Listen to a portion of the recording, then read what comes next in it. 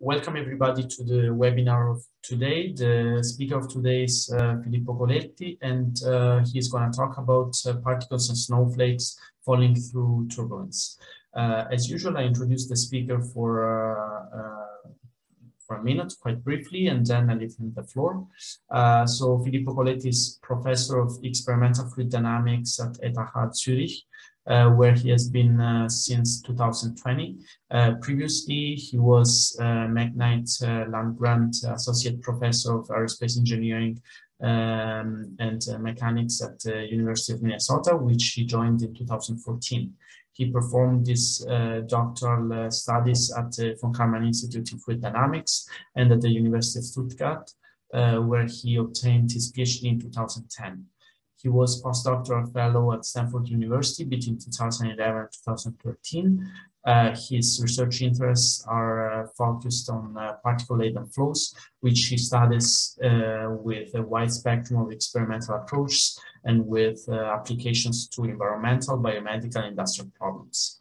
He is recipient of an NSF Career Award in 2015 and an ERC Consolidator Grant in 2022.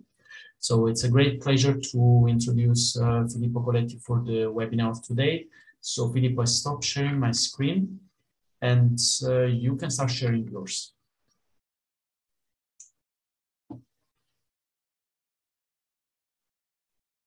Thank you very much, Francesco, for the very kind invitation, very kind introduction. And good afternoon, everybody.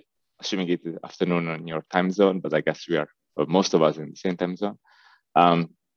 I actually see several names that I didn't expect to see. A friend of mine who are connected. So I guess kudos to Francesco for advertising the seminar. It's a pleasure to give this talk to this audience. I actually remember visiting Lille, I guess back when it was called LMFL, when I was a graduate student at the von Karman Institute in Brussels, and I took a train to see the big soufflerie. I have very good memories. In general, it's a pleasure to talk about my research.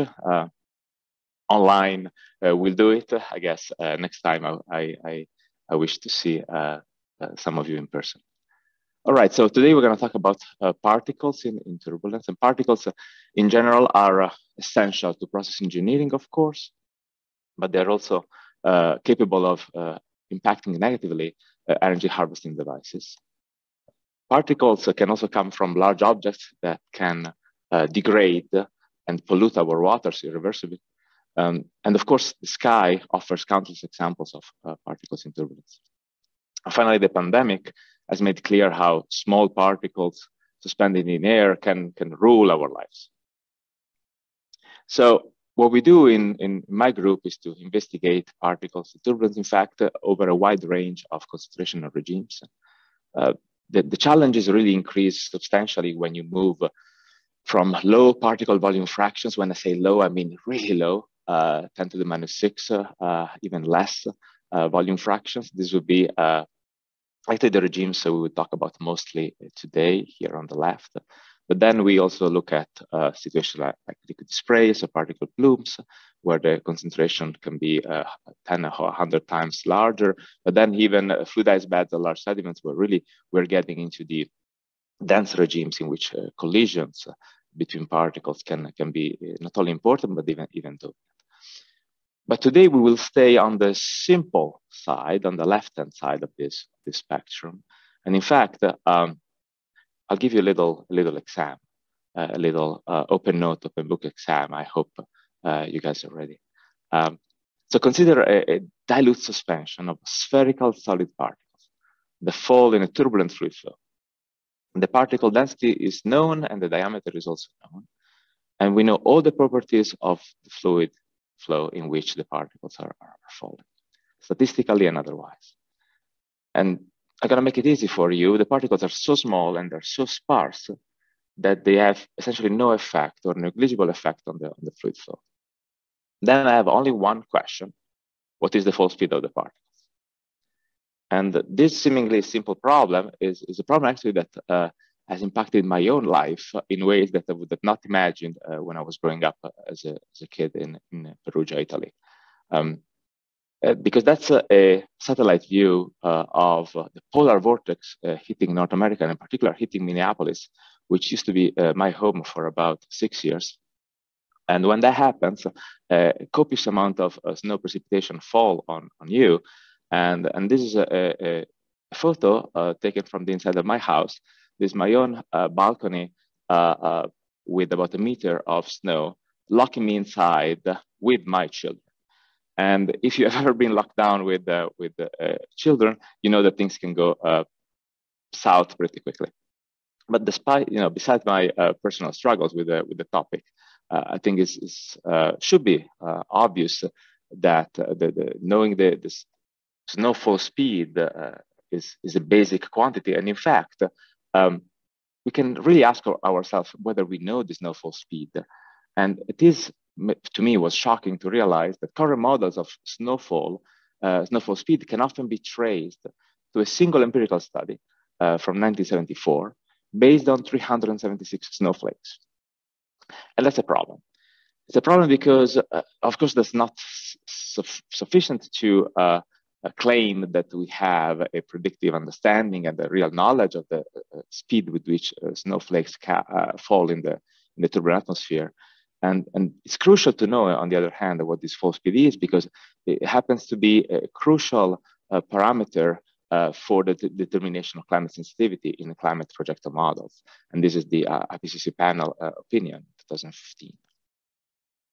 All right, so going back to our very simple fundamental problem, just a little bit of background of inertial particles in turbulence. And I really believe that most of you are familiar, or more than familiar. Some of you are even experts on the topic, but I'm just gonna, for the purpose of completeness, give a couple of definitions. So we have particle scales and turbulence scales, because these are the two ingredients at hand. So particle diameter and particle response time. And then we have the scales of the turbulence, which of course they span the full spectrum from a cosmograph to the integral scales in space and in time. And from the beginning, we know that we're gonna take the simple approach of considering particles which are smaller than the cosmograph scales. So geometric effects are probably negligible. And then we can define as important parameters this so very famous Stokes number, tau p over either tau eta or TL, depending on the scale, temporal scale that you choose, the smallest or the largest, or potentially everything in between in turbulence. Now, Stokes eta is typically the most common choice. And when Stokes eta is of order 1, there is a vast literature that claims that particles would be attracted by high strain regions and be centrifuged out of vortical regions. And in general, they will cluster, meaning that they will not disperse homogeneously in space, but in fact that they will form regions of high concentrations and regions of low concentration. But of course, we are missing gravity. When there is gravity, there's a natural velocity scale, which is the terminal velocity the particle will reach if the fluid is perfectly still. And that just tau p times g. We'll sometimes call this W naught in the talk today. And we can compare that with the velocity scales of the turbulence. So again, cosmograph and the energetic velocity. So in this case, the RMS velocity fluctuation. So just like for the Stokes number, we can define a settling velocity parameter also based on either cosmograph scale or the large scale velocity. Now, the question that we have is, how does turbulence affect this settling velocity? We could foresee enhanced settling, or we could foresee reduced settling. So either an increase or a decrease of the fall speed based on the or due to the presence of the turbulence. Now, among the mechanisms that could cause an unsettling, Wang-Maxey proposed preferential sweeping, meaning that particles would favor downward side of eddies and essentially would fast track their way down along the path of minimum resistance. But there are also mechanisms that could cause reduced settling. For example, there could be vortex trapping if the particle is very weakly inertial and can really be trapped in a vortex. Or there can be loitering if the particle is, in fact, heavily inertial, and then it just mostly, I would say, bullets through the turbulence, and then it spends more time fighting the upward side of the vortex rather than speeding up through the downward side of the vortex. And then because the drag is nonlinear, I guess, especially for particles which are heavily in the nonlinear regime, then the upward and downward fluctuations would have different effects, and the upper fluctuations would increase the slip velocity more, and so they will have, because of the nonlinear drag effect, they would really cause more of a slowdown, and so reduce settling. Well, of course, then it's not clear which one will be the dominant effects. And then, of course, we could think of simulating the full process. And this has, of course, been followed extensively. I guess the classic point particle approach takes some version of the full Maxi-Rayleigh-Gettignol equation, which I'm putting up here, but I have no intention to dissect here for you. But essentially a form of Newton's law, meaning that the particle mass times the particle acceleration is balanced by all the forces acting on a particle in a generic fluid flow, non-uniform and non-steady. But of course, there are strong assumptions behind this relatively simple model. The model here assumes the particle is vanishingly small, and also the slip velocity is small because the Reynolds number based on the particle diameter and the slip velocity should be very small for the equation to strictly apply. And then the particle should not alter the fluid flow, or if it does, then for the purpose of calculating drag, according to the Stochasian picture, we should really know the undisturbed fluid velocity, and that is not something that is really a given. So, of course, there are obstacles to the application of this equation. And in fact, even in relatively simple situations like homogeneous turbulence with monodispersed particles falling through it, small particles, one has a very hard time matching data with simulations that follow this type of approach. This is a paper, beautiful paper, in fact, with a combination of numerical simulations and experiments from Cornell and Max Planck Institute in Göttingen. And as you can see here, the vertical velocity W of the particle normalized by the still fluid vertical velocity W naught is plotted against the large-scale version of the settling velocity parameter. And as you can see, the gaps are substantial. There can be easily a factor 2 of mismatch between the predictions and the laboratory observations for matching conditions, at least in principle. And then the other end of the spectrum is a fully particle resolved approach, in which now the mesh really resolves the details of the flow around the particles. There is no need to model any force if one, of course, resolves all the scales at play. But this is a beautiful technique and idea, because it gives incredibly deep access to all sorts of properties and mechanisms. Except, of course, it's very computationally expensive. So there are stringent limits, even with today's supercomputing capabilities, in terms of the number of particles, the Reynolds number of the particles, and the Reynolds number of the turbulence that one can access. Which is why someone like me, who's experimentalist at heart, tackles this problem doing, of course, laboratory experiments, making no assumption, of course, that's the beauty of the experiments, on the governing equations. To have as clear of a view as possible, we try to minimize confounding factors, meaning that we try to have spherical particles, monodispersed particles, so that we don't have to worry about knowing very well the properties of our particles. And then we focus on canonical turbulent flows. In fact, I'll spend most of my time today talking about homogeneous and quasi-isotropic turbulence. And then we try to really measure everything, or at least as much as we can, meaning that we perform fluid turbulence measurements, trying to resolve all scales from the integral down to the Kolmogorov, and in space and in time. And we track position of the particles in time, so to get Lagrangian trajectories with velocity and accelerations, again, resolving, or at least attempting to resolve all the spatial and temporal scales at play. And we do that because we aim at a predictive understanding, of course, of the process. So we really try to come up with a mechanistic picture of what's happening. But I guess the very big picture is to reach an understanding of what the minimal physics we need to retain if you want to understand this process without recurring to brute force. And our workhorse is turbulence chamber. This is a zero mean flow apparatus in which we generate homogeneous turbulence over a large volume. The way we do it is very simple, at least it's very simple in a PowerPoint cartoon, meaning that we take a large volume as big as an elevator, let's say, and we have two arrays of jets that produce that pulse at times at intervals that we control. And this creates a large region of homogeneous turbulence in which we drop inertial particles. And then we shine a light sheet, a laser sheet, and we look at it with one or multiple cameras. And there you have it. We have our beautiful experiments. Of course, in real life, it's slightly more complicated. This is a CAD drawing of the actual facility, which we built at the University of Minnesota, and a new one is being built here at ETH Zurich. It's about a 5 cubic meter chamber with the 256 computer-controlled jets. The chamber is fully transparent, so we have a nice optical access. And this is a picture, an actual photo and a close-up view of the jet array. Then we shine lasers, either high-speed lasers, if we want to resolve all temporal scales, coupled with the high-speed cameras. Today, I'll show results which we took typically around 5 kilohertz. Otherwise, for the time average results, sometimes we just perform double pulse.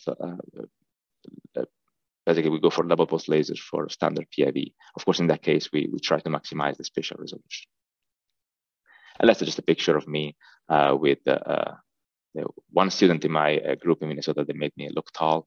Lucy, one of my favorite students for many reasons. She kindly accepted to pose for this funny picture when we inaugurated the chamber a few years back. And then, of course, we drop particles in the chamber. And again, these are size-selective particles. We typically use glass beads, but sometimes we also use lycopodium spores, which are beautifully size-selected by nature. They figured out that 30 micron is the ideal size for them, for this type of spore to reproduce. So it's pretty amazing how narrowly distributed they are in nature, and you can actually acquire quite a large amount of them for not a very high cost. And we drop them through a vertical chute a few meters long, such that they reach terminal velocity before entering the homogeneous the turbulent regions in the chamber.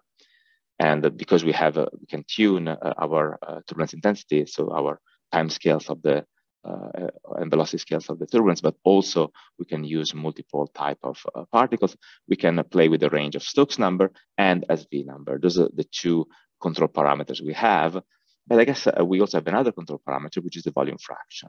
And we do span a fairly wide range of volume fraction, 10 to the minus 7. That would be fully one-way coupled according to the most common view, meaning that we don't expect any back reaction of the particle or any measurable back reaction of the particles on the fluid. But then we push the volume fraction all the way to almost 10 to the minus 4, where we do expect a substantial two-way coupling. So substantial effect on the particles on the turbulence, and I will show exactly that later. And then we perform multiphase imaging, meaning that we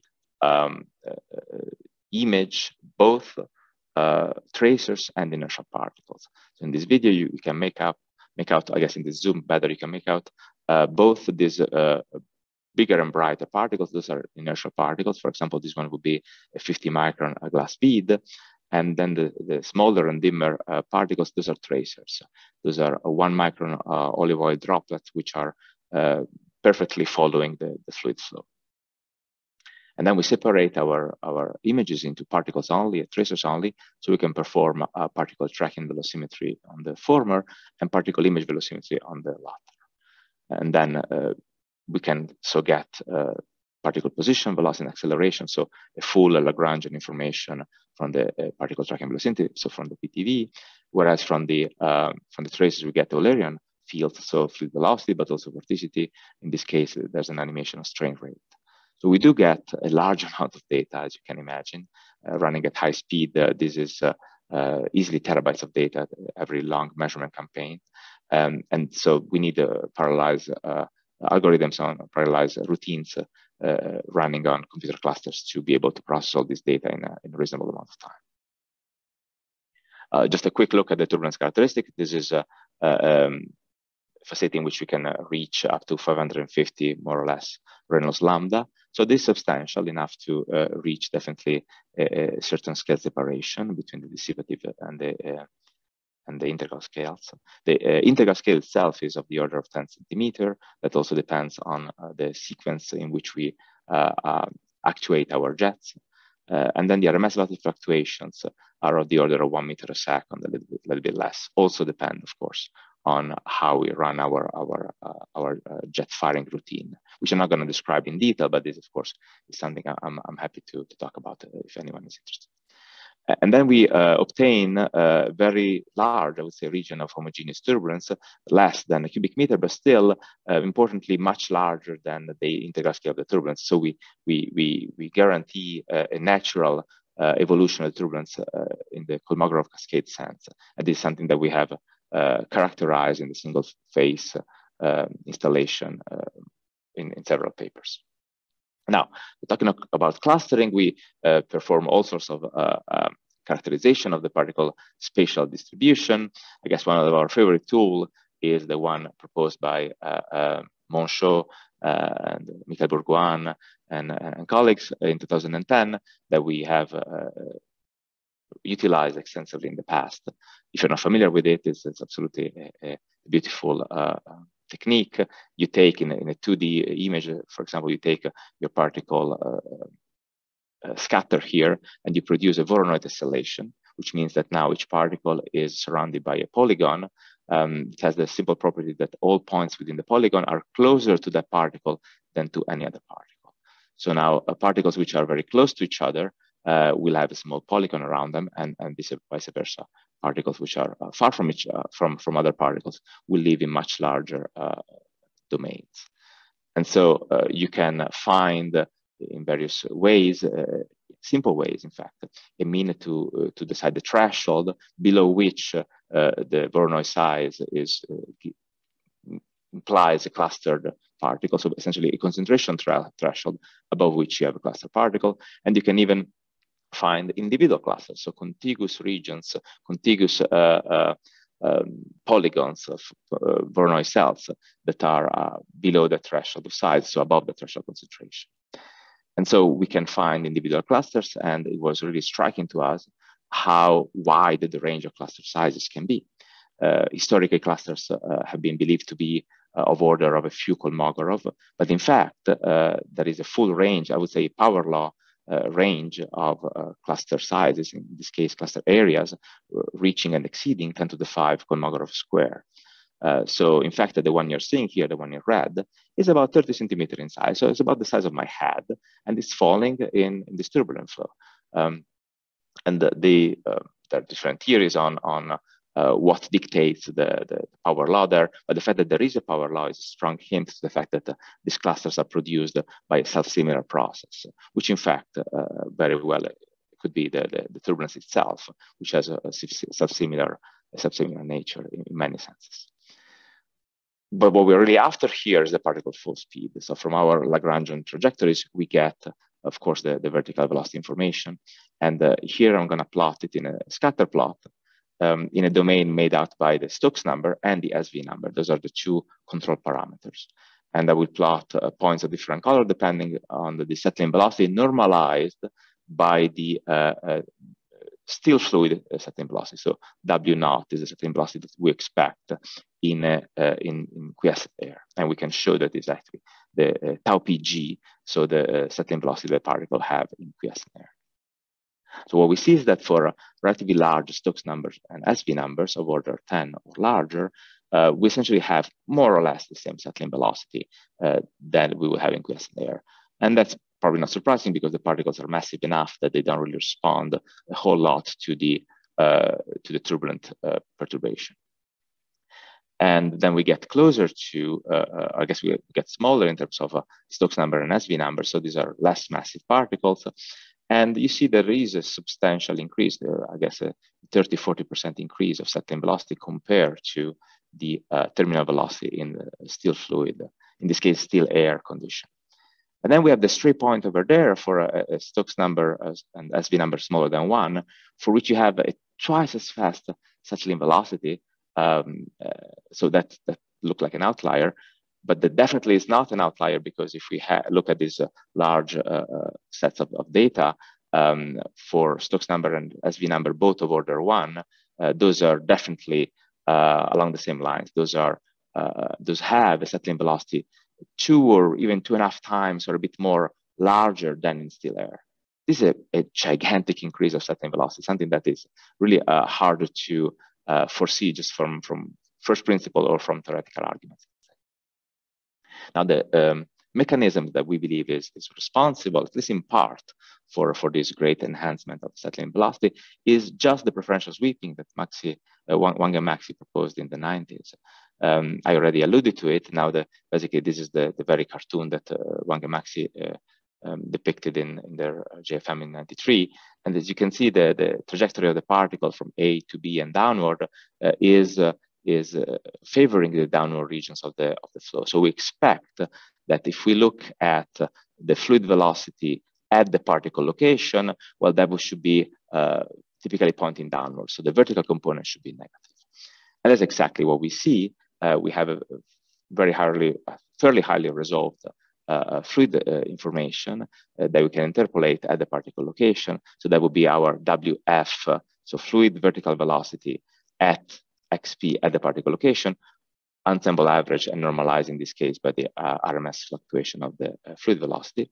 And as you can see, it's always negative, but it's much more negative for those Stokes number of order 1 that, as we have seen, tend to really strengthen, maximize this enhanced settling behavior. So this is, to us, a strong indication that preferential sweeping mechanism is at least consistent with the enhanced settling that we find. And it is striking to see that the clusters, in fact, also give an interesting indication of their own settling velocity. Here we're showing the vertical velocity of the clusters normalized by the settling velocity of all particles, whether they are clustered or not. And as you can see, if the clusters are small, then we are more or less at the same level as the particles that are not clustered. But beyond a certain threshold, the very large clusters almost explode. They really have an extremely large fall speed, which might indicate that we are looking at the two-way coupling of the large dense regions of particles, or we may be looking at the manifestation of preferential sweeping. But I won't get into this question right now. Now, something that has been interesting me for a while well, in fact, has been interesting the community for a very long time, is whether particles modify turbulence. And just because I'm asking the question, it's obvious that they do modify the turbulence in certain conditions. Specifically, there are various mechanisms that have been postulated by which particles can in fact inhibit turbulence.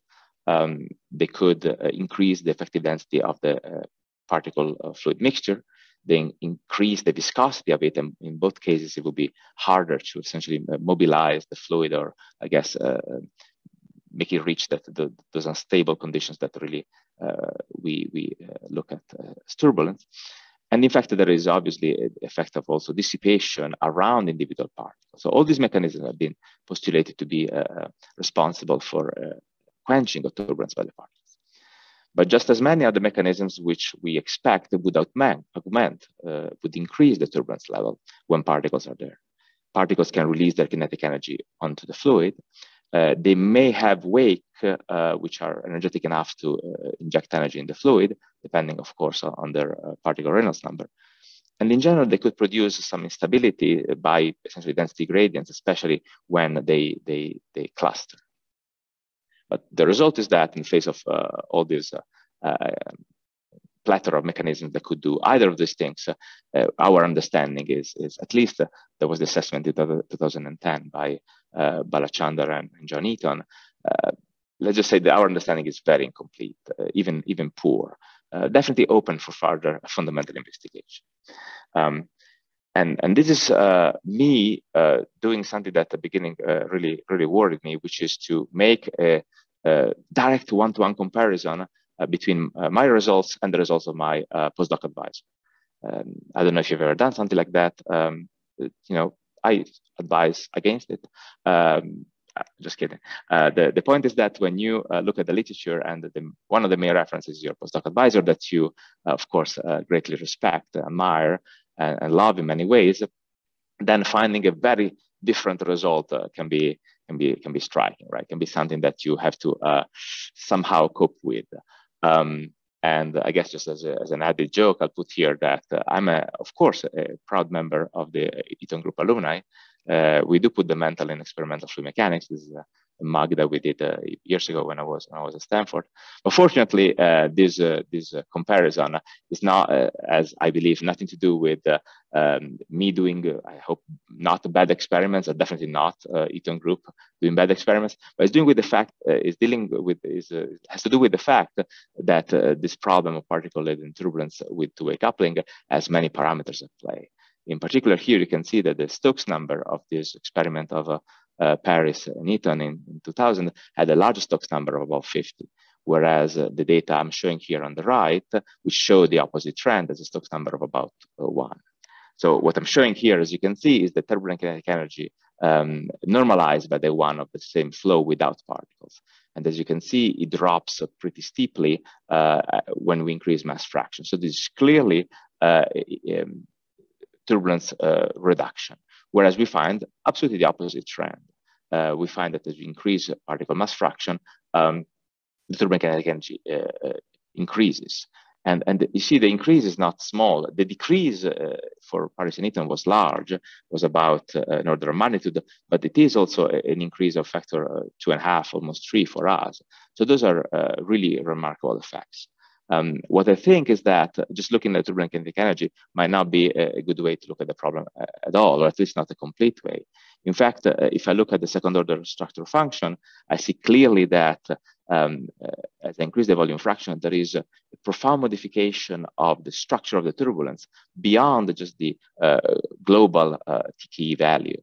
The energy at different scales is affected differently. Particles seems to suck energy at the large scales, and as you can see, the reduction of the structural function value for large separations, whereas the same particles really inject a strong amount of energy at the small scales. And what we believe, and as you can see, this is this fan increases with the volume fraction. What we really believe is that this process is strongly dependent on whether the particles are clustered, like the ones we are considering with the Stokes number of order 1, or they are quasi-ballistic, like the particles that Eaton and his group were looking at. All right, so after this parenthesis on the two-way coupling, I really want to give you a sense of what we did in terms of proving to ourselves that what we are doing in the lab can be really considered directly relevant to what's happening out there, specifically for snow. In fact, are snowflakes just inertial particles in turbulence? After all, they're small enough to be comparable to the scales of the turbulence. They're not ballistic, they're not hailstones, they don't fall like bullets from the sky, but they are not light enough to obey the smallest fluctuations of the turbulence. So they should really behave a bit like inertial particles of turbulence. And we investigated that in some detail when I was in Minneapolis, and we're starting now here on the Swiss Alps in Davos. What we did in Minneapolis was to actually drive 45 minutes south of Minneapolis, which is exactly in the middle of nowhere if you've ever been there. But that was great because there is a instrumented site over a very flat region where we could experience conditions of, I would say, standard atmospheric boundary layers, and so to characterize the turbulence in a pretty complete way. So we used meteorological towers as our PIV, essentially, because we couldn't do PIV of the turbulence in the air. We used sonic anemometers to characterize the turbulent fluctuations and even back out, essentially, the structural functions and therefore the dissipation rates, and from that, the cosmograph scales of the turbulence. But then the meat was really to look at the snowflakes. We used digital inline holography. This was a collaboration with my colleague and friend, Jaron Hong at the University of Minnesota, who is a real expert of digital inline holography. We had this portable system in which we could resolve very much in detail the shape of snowflakes. And in particular, in this case, we're looking at graupel. Graupel being this kind of packed, rimed snow particle, which in fact is not that different from a sphere. It's definitely not a dendritic crystal like you would see in a Disney movie. And then we did exactly what we do in the laboratory, which is to shine a bright light sheet, in this case up in the sky. We couldn't use a laser because you really don't want to get a powerful laser and shine it up in the sky, especially in the US when you're not a citizen. But if you are a citizen, you probably get in trouble. What we used was a 5 kilowatt searchlight, so a powerful searchlight on a curved mirror that produced a strong light beam that opened up in a light sheet with a thickness of about 0.3 meters, so definitely much thicker than the 2 millimeter sheet you would use in a lab, but very, very wide and very, very tall. And so we would then focus our cameras on a region of interest, which is now many meters, 7 meters tall by 4 meters wide in this specific case, and located about 12 meters from the ground. And when we did that, and we acquired just 120 hertz, we saw this.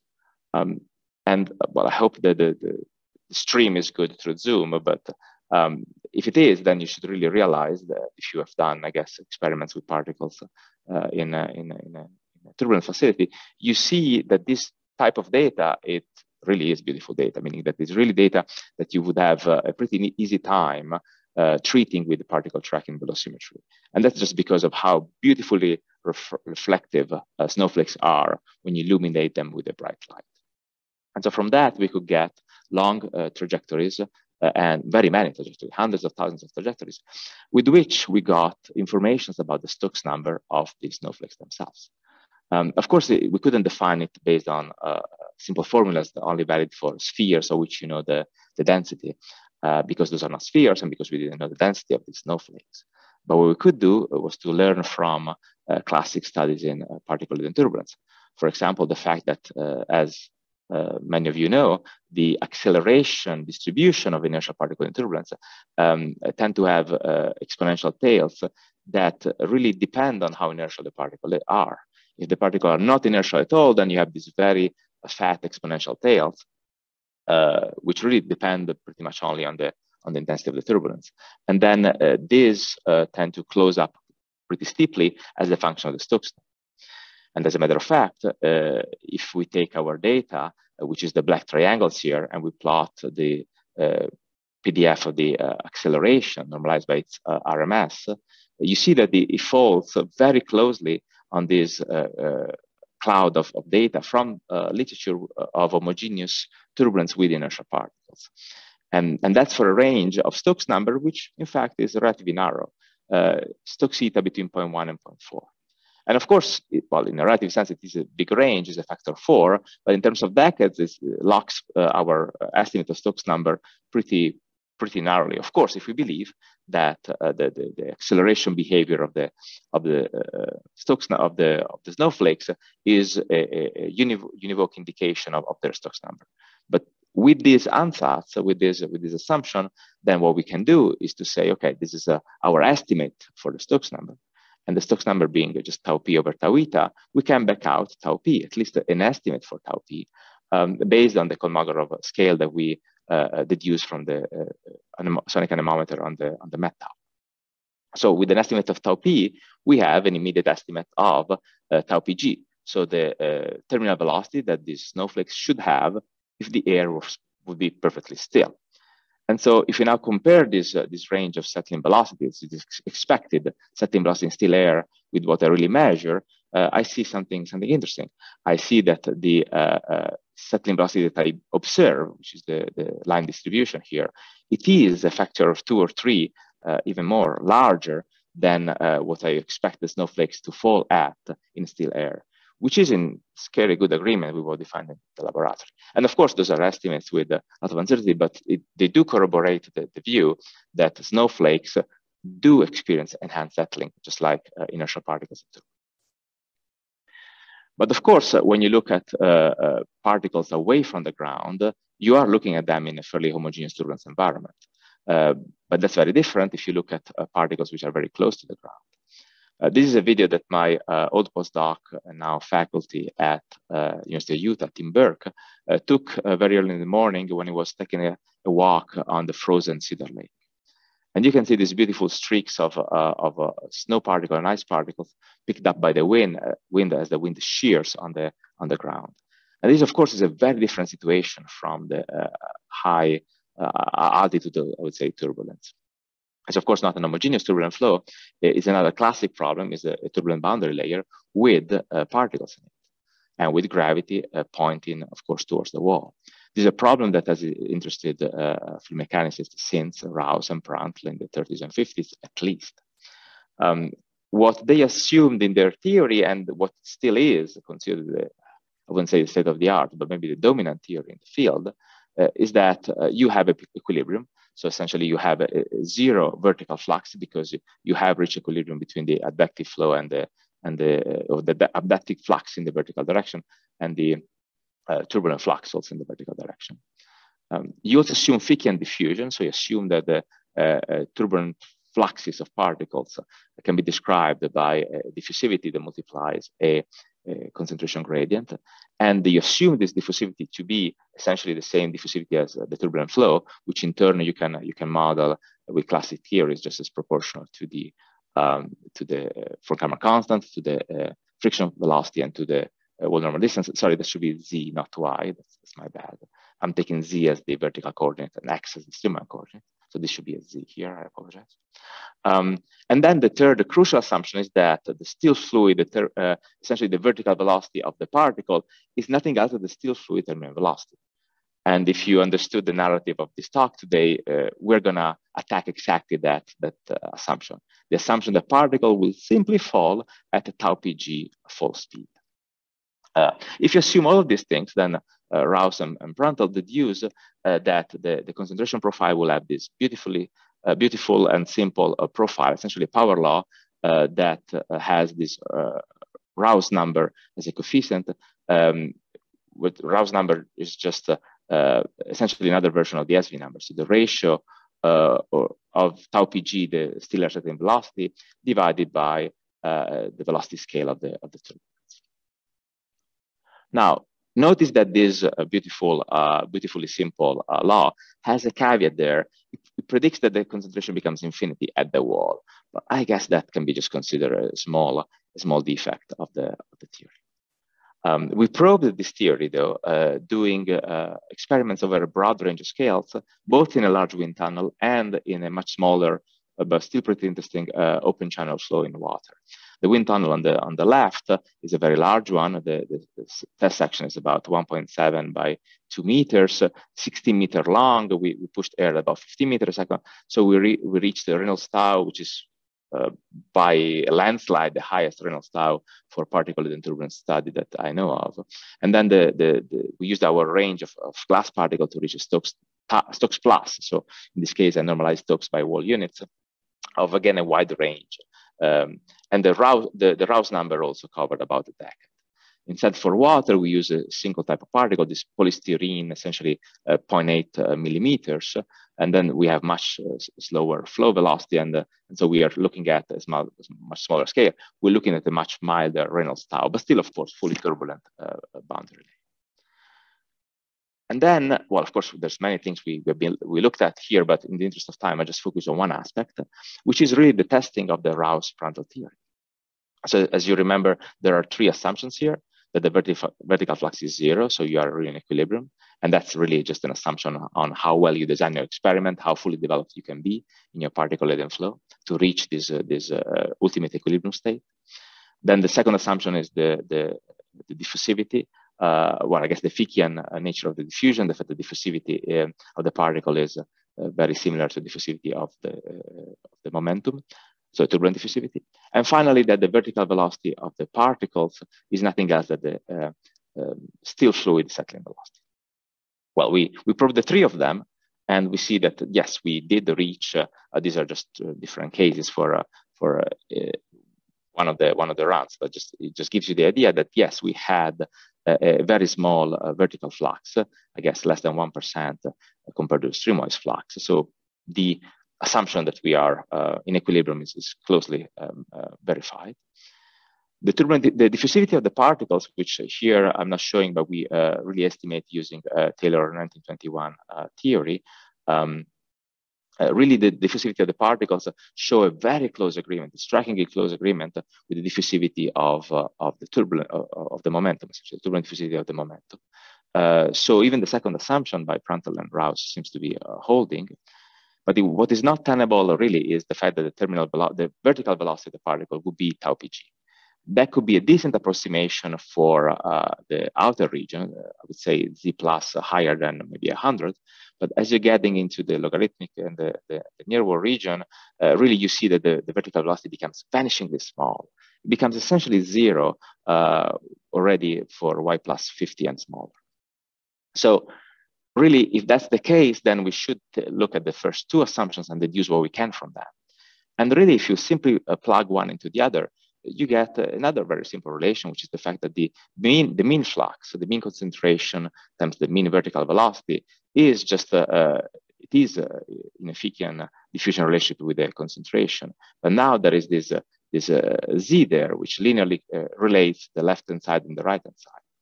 In other words, when z goes to zero, so when you're getting at the wall, the vertical velocity must go to zero, which is exactly what we see.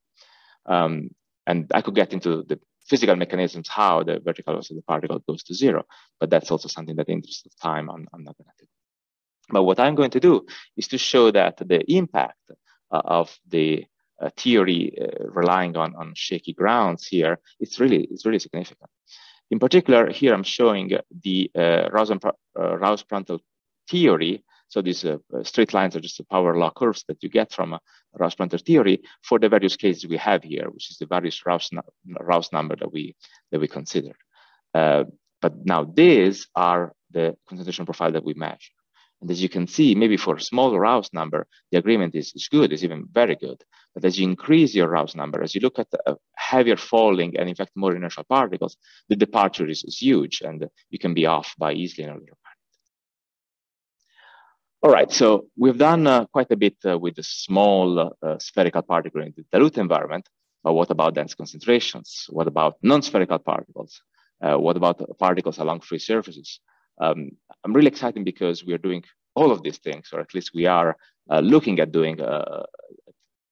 in some aspects of all of these processes. We recently started to look at very dense concentrations in situations relevant to chemical reactors.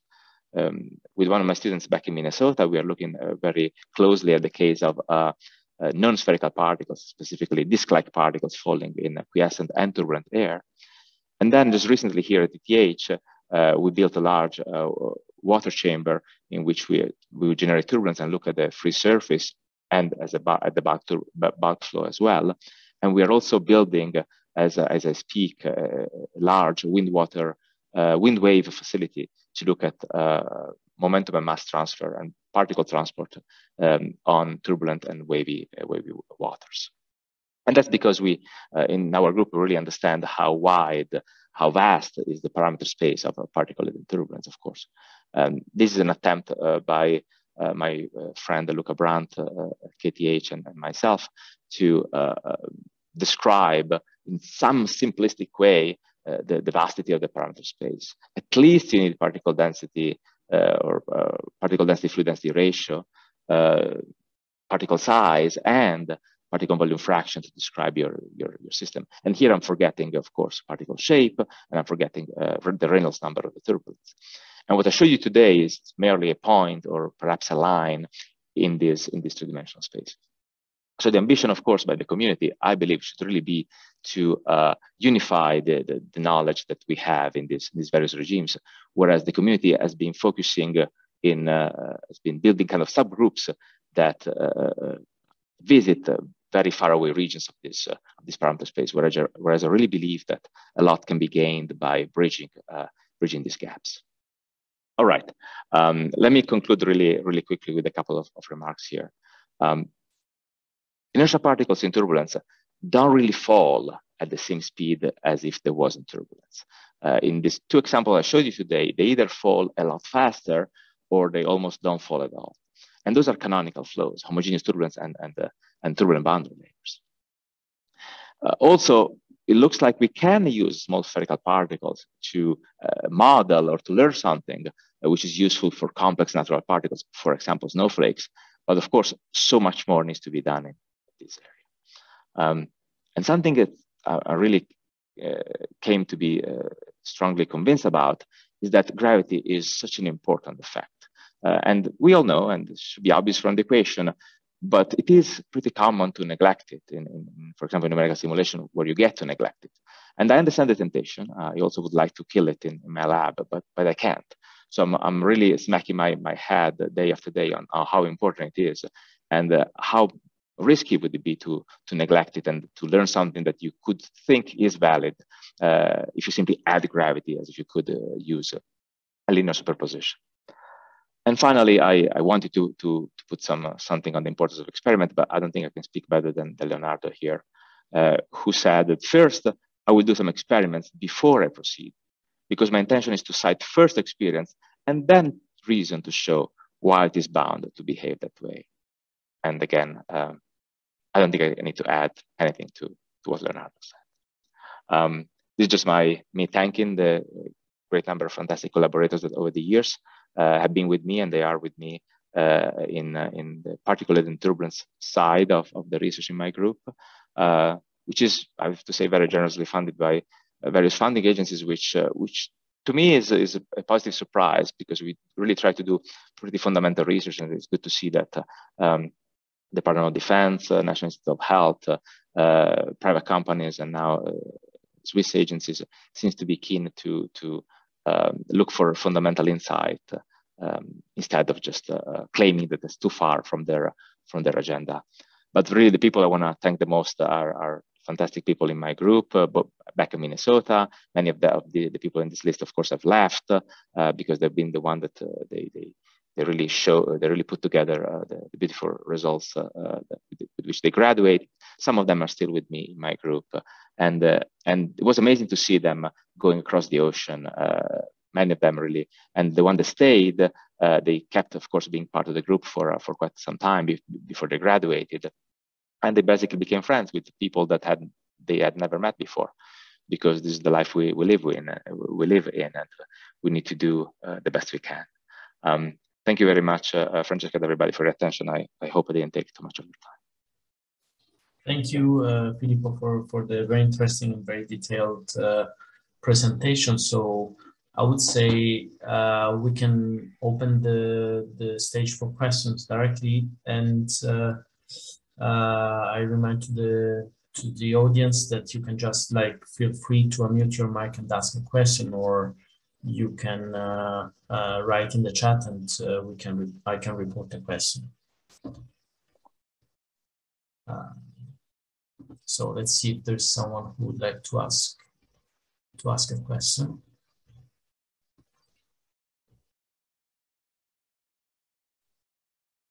So then maybe I can ask first one. Could you please share once again your presentation, because there was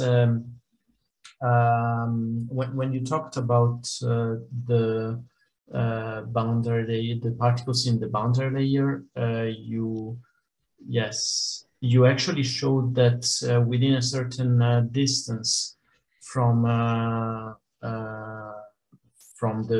the wall, the hypothesis done in the theory seemed to work quite well. Yes. And then afterwards, they kind of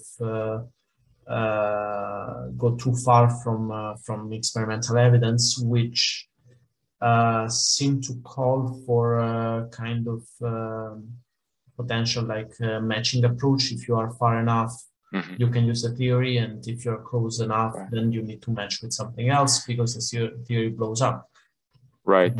I don't know if I can find a specific range in terms of z, in terms of distance from the wall, where the theory works best. It looks like I could for the small Rouse numbers. For the small Rouse number, it seems like things are pretty good in the outer region, and then they degenerate near the wall, and that, I believe, is really a consequence of that vertical velocity being mispredicted, or simply one assuming a vertical velocity, which is in fact much smaller. But if you look at the higher Rouse numbers, I think you can see that the agreement is deteriorating everywhere. I think what is missing there is the inertia of the particles. I didn't mention this, but you can see immediately that there's nothing in the Rouse Prandtl theory that talks about the inertia of the particles. These particles are meant to be simply essentially tracers with gravity on top of them, right? Mm-hmm. So you could think of them a particle with a non-negligible SV number, but with a very small Stokes number, and that is, I think, the essence of the problem. That for particles which are little inertial, things could go that way, but otherwise the theory breaks down. And the problem is that particles are quickly inertial, especially if the flow is intensely turbulent. Okay, yeah, that's okay. Thank you.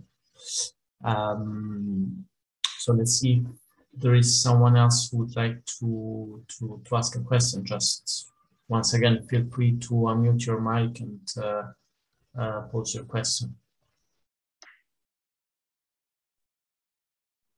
Yeah, Enrico, go ahead.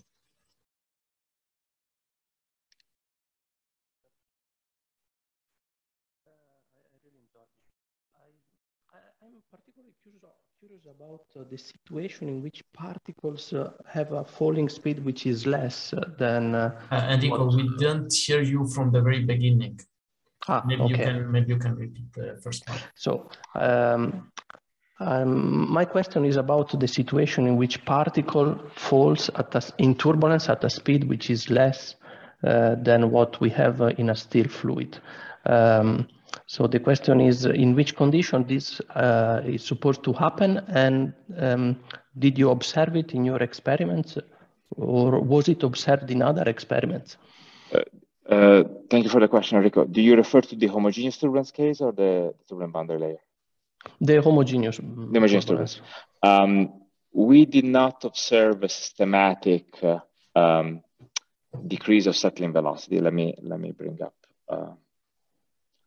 Let me bring up my screen again. We didn't observe this systematic decrease of settling velocity. So basically, what we observe is rather, I guess this scatter plot will do. What we observe is significant settling enhancement, and then for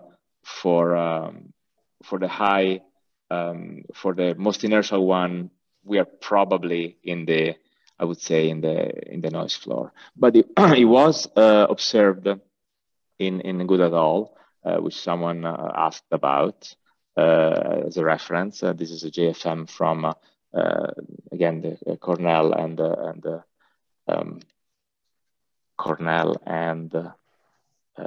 Max Planck Institute. So they did observe it pretty systematically, I would say, in their experiment. The point is that this is expected, at least some people expect it, for these highly, I would say, fast falling particles.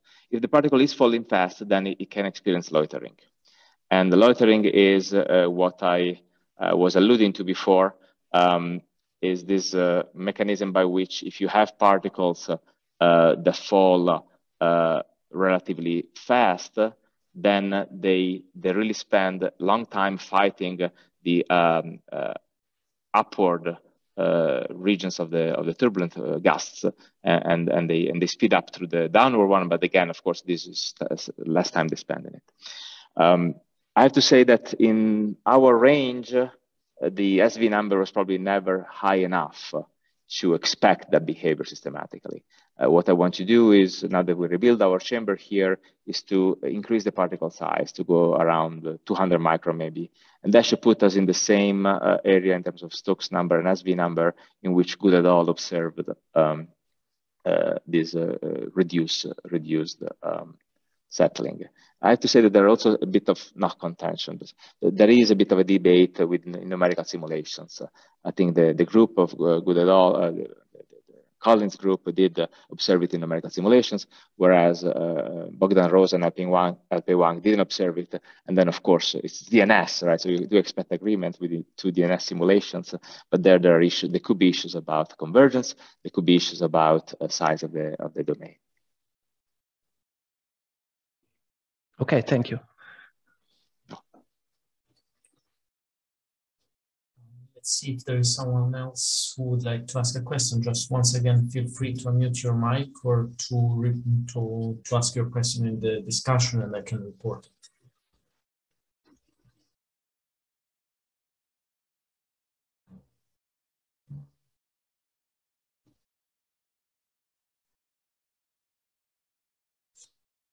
Yes, then I see Jean-Philippe, go ahead. Yes, thank you for this very nice talk. I have a question about your PTV, your measurement. On which kind of domain are you able to follow the particles actually? Because you have a light sheet, so are you able to follow the particles on the long trajectories, or? Right. Of course, not as long as I would like. We find a compromise between the laser sheet thickness, which of course you'd like fairly thick for a bit longer trajectories, but also you would like thin for high quality PIV. And the compromise we find is essentially, I believe, 2.5 millimeters. We verify that our PIV doesn't suffer from it, meaning that when we do 1.5 millimeter, the statistics don't change. But having a 2.5 millimeter thickness of the laser sheet does allow for fairly long trajectories. The field of view is typically of the order of, I guess, less than 10 by 10 centimeters, at least if you want to resolve for the zoomed in cases in which you want to resolve well, the scales is maybe 5 by 5 centimeters. Instead, if you're interested in the integral scale, you can go 15 by 15 centimeters. What helps a lot is gravity, because of gravity, of course, the trajectories of the particle, unlike the one of, for example, a neutrally buoyant tracer, it's mostly, or at least is partly aligned with the vertical, and so the trajectories end up being pretty long. But to give you a reference, we cannot really do, I don't know, Lagrange velocity autocorrelation on the particles. I mean, we do, and we also look at it, but we only get to a decay from, let's say, 1 down to maybe 0.8. Whereas, of course, you would rather go down to very small value to characterize the time scale in a Lagrange sense. Okay, thank you very much. Thank you. Okay. So let's see if there is someone else who would like to ask a question.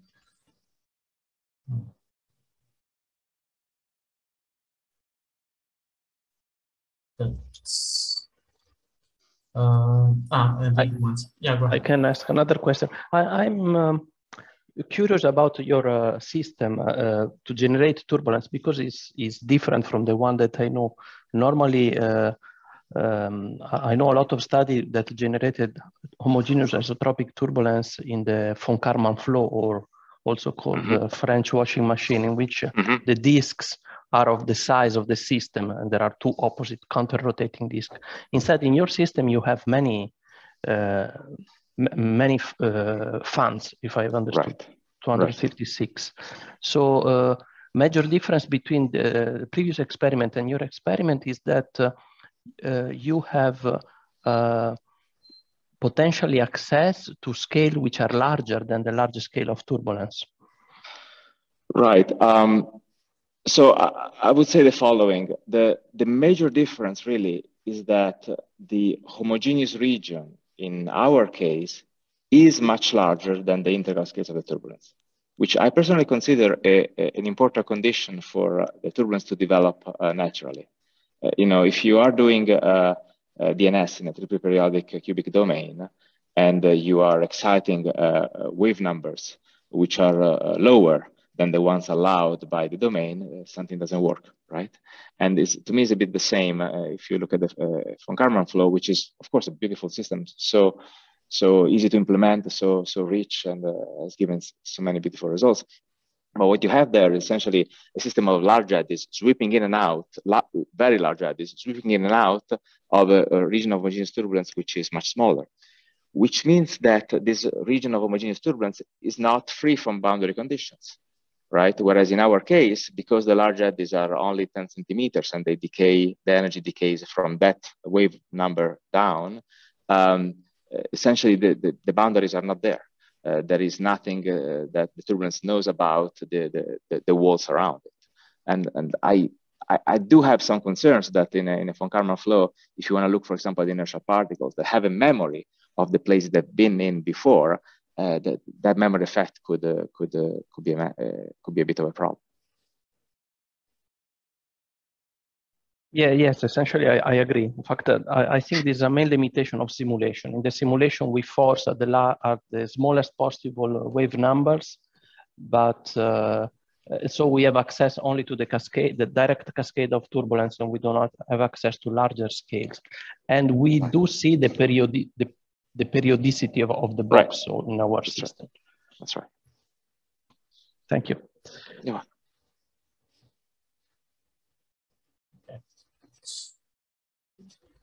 Okay, very good.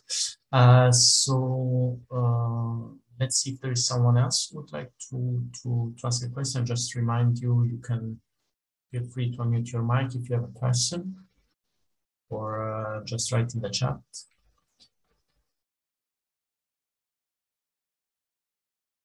Okay, if not, very briefly, I would like to ask you a last question, but that's just not that much about the results, but it's more about the perspective, because you showed the last slide, one of the last slides, you showed an open channel flow with a free surface. So what is the main target you have in mind in that case? Is it like